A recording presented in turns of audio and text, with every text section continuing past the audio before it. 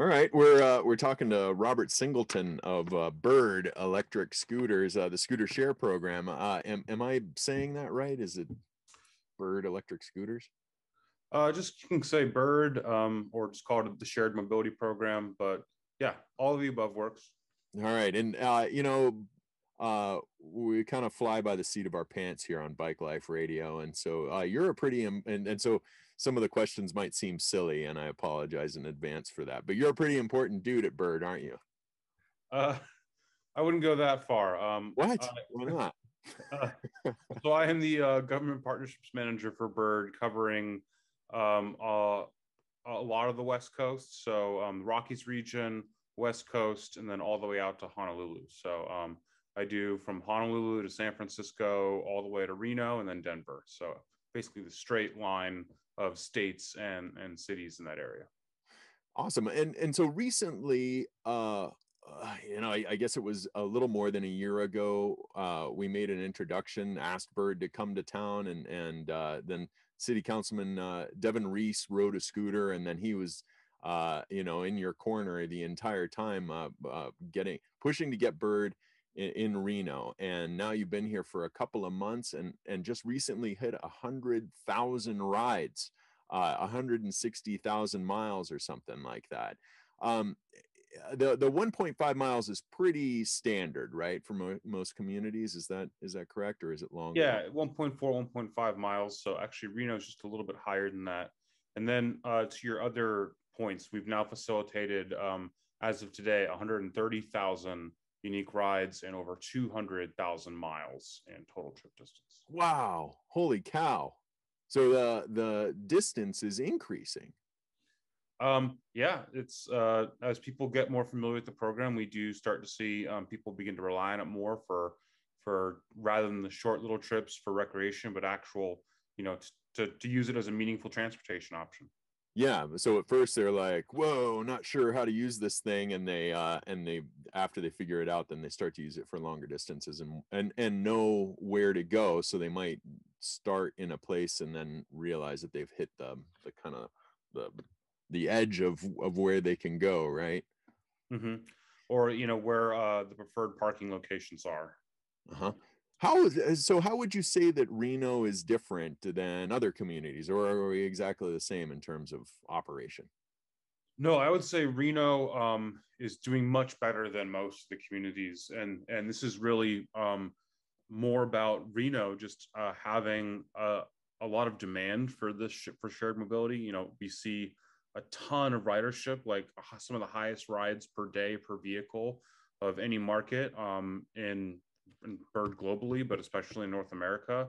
Um, we also see, I would say, some of the tightest and most compliant operations in regards to our local fleet managers. So I would say Reno has some of the best, most invested local fleet managers here who are very prompt to respond to issues and complaints, and have just been able to run a really smooth set of operations.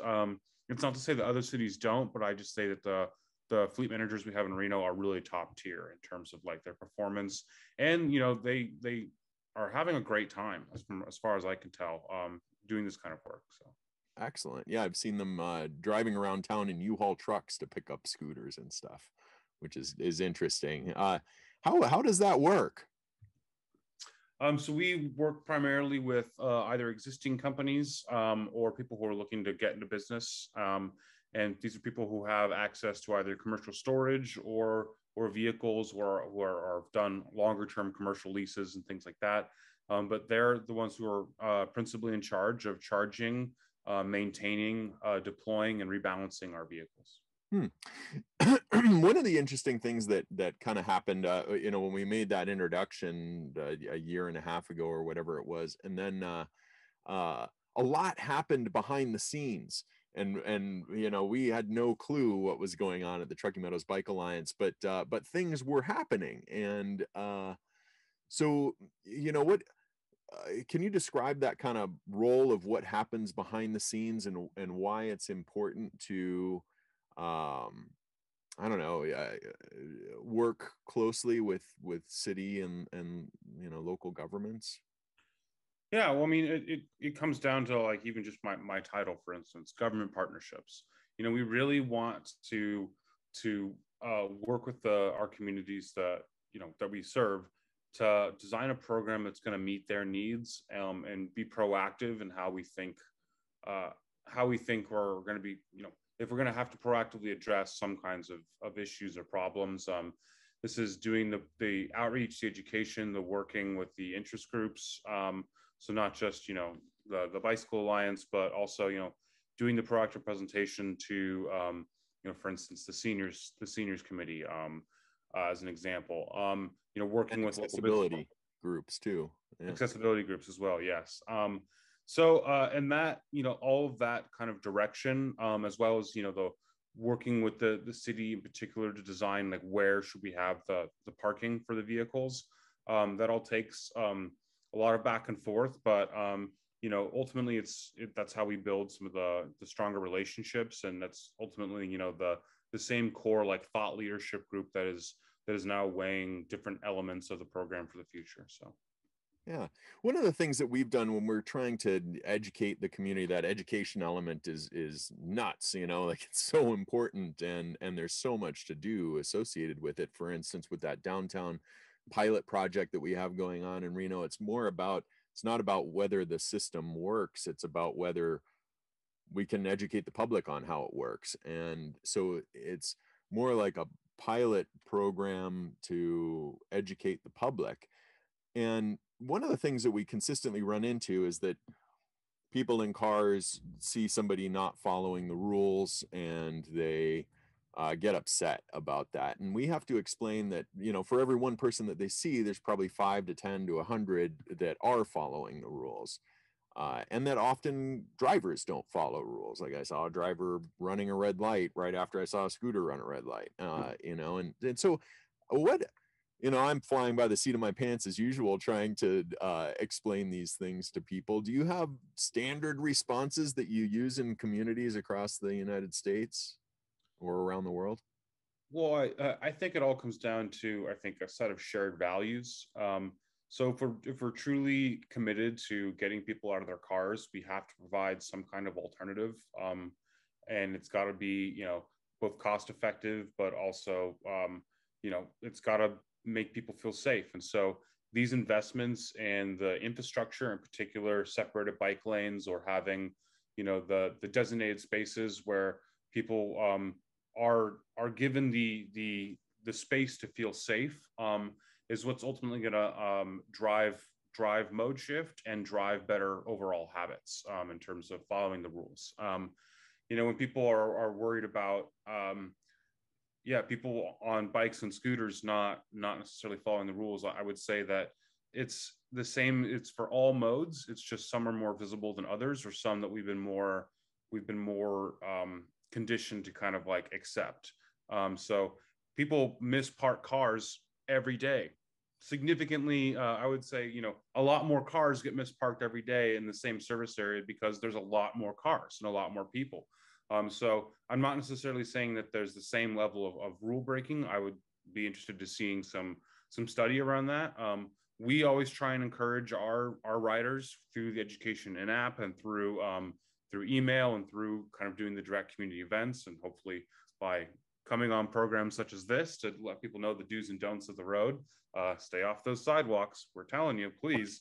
Um, but it's still like an ongoing effort, right? So I guess it's a roundabout way of saying that, it's still coming back to the fact that we want to see the greater adoption of these vehicles. We want to see the mode shift, and we want to respond to climate change in a way that is not going to hurt people's quality of lives, but providing them alternatives that still allow them to realize the benefits of having fast and easy and accessible transportation. Yeah, amazing.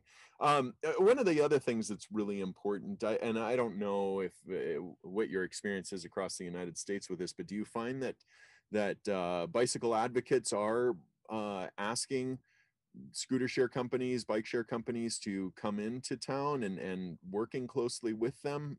Because if we're all, in the boat of wanting to get more options for people besides cars, then it makes logical sense to me. But do you think that message is clear to everybody else across the nation, or do we need more work there? So I would say, well, I think we need, more partnerships and more allies. I think is always going to be helpful. I would say the vast majority of bike and pedestrian advocacy organizations are in favor of shared mobility, and they do not see like scooters versus bikes. That's not the conversation that we need to be having. I think the conversation we need to be having is meaningful transportation access beyond the car. So the car really is what we're competing against. And so, I've seen cities, I'll say one city in particular, Santa Cruz, where I had a conversation with a staffer who was worried about bringing scooters in the community because they were worried that it would compete with the bike share system that they're hoping to launch. And I was kind of at a loss to say, why are you worried about having yet more options for more people to get out of their cars? It shouldn't be the bike competing against the scooter program. It should be, what program are you hoping to design that has a mix of options that's going to better incentivize people to make that mode shift decision. So, I think it's still kind of a hurdle in terms of perception because, and I would think that, a lot of local government folks are a little bit trepidatious about trying new things. And so scooters are still perceived to be kind of new, even though that we've now had 5 years of operating in 400 plus cities, and we have pretty well defined best practices. We've had new technology every single year. We've had more accurate geofences. We've had better onboard sensors. We've been able to develop parts that are both more resilient and cheaper to maintain. And so every single year we're making these major leaps, and operationally in the back end system. So not only our Bird AI, but the entire system for making recommendations to fleet managers about where they should be deploying to get the most rides possible, or making sure that we have a checklist that's an actual checklist for here's what you have to do before you release a bird into the wild in terms of, getting it back on the street. All that stuff, we've made leaps and bounds. And so I think just addressing that awareness gap head on and say, really what we're all trying to compete against is the automotive centric means of planning that has dominated American cities for the past 60 plus years. And so, it's time for the new infrastructure. It's time for the reinvestment and the reimagining of how we get around. Excellent. Yeah, that competition element, somebody recently pointed out that by putting some scooters out there that you're potentially reducing traffic for drivers. So that would be a reason why drivers might also support seeing more scooters on the road, or bike or share programs. One of the things, I don't know if you've got any insight in this. Let me remind everybody that we're listening to BikeLife Radio, and we're talking to Robert Singleton of Bird, the electric scooter share company. I was in Sacramento recently, and I was riding on a path that dead ended somewhere, like at a freeway. It was nuts, and I ended up on the freeway. It really totally sucked. I was on a bicycle, and there were a ton of homeless camps all along the river that I saw, and among them were many bicycle share bikes. And I don't remember what the company was that I saw, but they many had their front wheel removed, the one with the motor in it, or their rear wheel removed. And then I saw wheels with the motor cut out of them. So the motors were being stolen to recycle. And what have you seen any problems with, like, I guess technically with the scooters, or challenges to that extent, or just in general in the share mobility? I mean, we do see, bad actors every so often. And, there are acts of vandalism or people who are, trying to get at certain parts.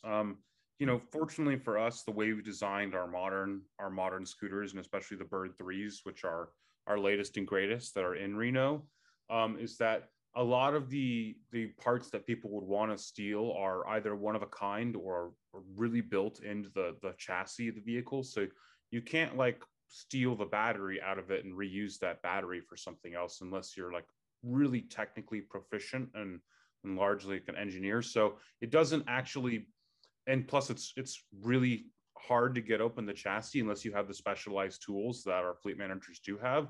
So the amount of return on investment for the effort to steal or vandalize the scooter is really not much. Especially even people will go through and try and steal like the SIM cards, but the SIM cards don't work on anything other than the scooter. So if you do that once and realize it's not going to get you anything, there's almost no point in doing it another time. So while we do see isolated cases, this is part of our lessons learned, right? And being a company for about 5 years, is we've learned how to design, anti-theft into the chassis of the vehicle so that it doesn't make a lot of sense to want to steal these vehicles. I think you see some of the older vehicles, and especially from either bike share operators or other operators where they're taking off the shelf vehicles from other companies and not designing their own. You probably see that a lot more. Huh. What would you say that is our biggest challenge in terms of infrastructure, and maybe some easy wins, if there are any out there? I'd say anything we can do to create more spaces, either in the private or public right of way, where people can grow to depend on using these vehicles. So it's really about achieving ubiquity, right? Is if I'm someone who is trying to become like a one car household, or no car household, what are the options that I'm going to be utilizing to get around the city? And can I depend on them? Can I depend on there to be a scooter within walking distance of me at any time if I'm in the service area in downtown Reno? And I would say right now, the answer is pretty much yes. We've done a good job. And I would say that, as we begin looking at other parts of the city, whether it's potential expansion or going into neighboring communities, it's all about getting to that level of ubiquity. Yes, there are going to be, every once in a while, there are going to be some scooters that people misuse or leave blocking places they shouldn't. And it's up to us to respond to those in a timely manner and make sure that we're not allowing those isolated cases to detract from the larger benefits of 200,000 miles of carbon-free transportation that we've been able to create. Yeah, in just a couple of months. It's amazing. Again, this is BikeLife Radio, and we're talking to Robert Singleton of Bird. I know that you got to go here pretty soon, and so but one of the things that we often like to do on BikeLife Radio is talk to people about their experiences on bikes, or in your case, it might be with a scooter or something like that, a personal experience, some story that you like to tell people. Do you have one on a bike in particular? On a bike, so I mean, I'll tell you the reason why I joined the Bird team. So previously, I was the executive director of the Santa Cruz County Business Council, which is a countywide business association group. We represent kind of the largest employers, and I would be constantly driving around Santa Cruz to take these meetings and go meet with business owners. And when we first got bike share in our community, it fundamentally changed the way in which I got around, and was what inspired me to want to participate in shared mobility programs, because now I could get around the city in a bike. So, without having to take a car and burn carbon, I could do it with the electric assist. I wouldn't have to be sweaty. I could still wear my formal clothes, and I can get up some of those, particularly treacherous hills that we have in Santa Cruz in some areas. Make use of all the infrastructure that we as a community had invested in, and ultimately have like a lot more fun doing it. So like in Santa Cruz, I don't know if you know, but in summertime when people are all coming from, we are the Bay Area's beach, right? So we have got traffic coming from the entire San Francisco Bay Area, coming down to warm, happy Santa Cruz, having fun at the beach boardwalk, going and enjoying our wonderful beer options. I love living here. But it's a parking lot in terms of, especially those weekend days where you just have tons of cars, the traffic backed up all the way through the center of the city and all the way up into the highway. So to be able to get around, especially from a local's perspective, to make use of these back roads, our river levee, the isolated green lanes that we have on Broadway, and now I can do it in record pace. I can know there's always going to be a bike near me, so I don't have to worry about bringing my own and getting it stolen or something like that, which can definitely be a deterrence for one to bring your own personal vehicle out. So having that level of ubiquity is what inspired me to want to be part of the Bird team. And so I think scooters do all that and more, and are faster, quicker, better, cheaper, and more approachable. And so I think these really are like the next step in urban mobility. All right. Do you have a message for Carson City, Sparks, anywhere else? You know, I think as more and more people become familiar with these systems and grow accustomed to using these vehicles, they'll grow to expect them more. And so if you're trying to get more tourists, or if you're having local businesses who want to depend on having that increased traffic coming to and from their area, whether it's your scenic downtown or whether it's, you know, by the side of a lake where, you know, there's going to be a bunch of people who are going to be coming and going the whole time. Let's get people out of their cars. Let's get a smile on their face, and let's, you know, help support local business.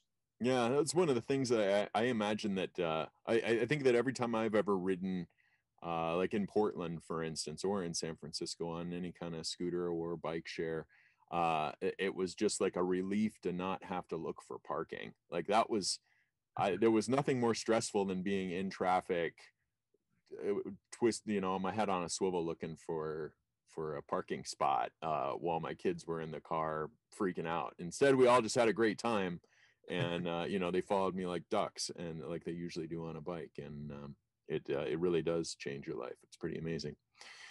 Well, Robert Singleton of Bird, I really appreciate you joining us on BikeLife Radio, and we'll look forward to more conversations in the future as what we reach like 1 million miles ridden in Reno alone, right? Yeah, I mean, that's the goal. Why stop at 1 million?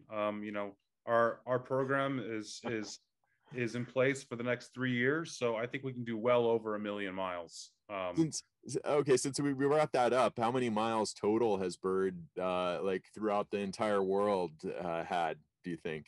Well, so we hit the 100 million mile mark in February for globally. Wow, in February.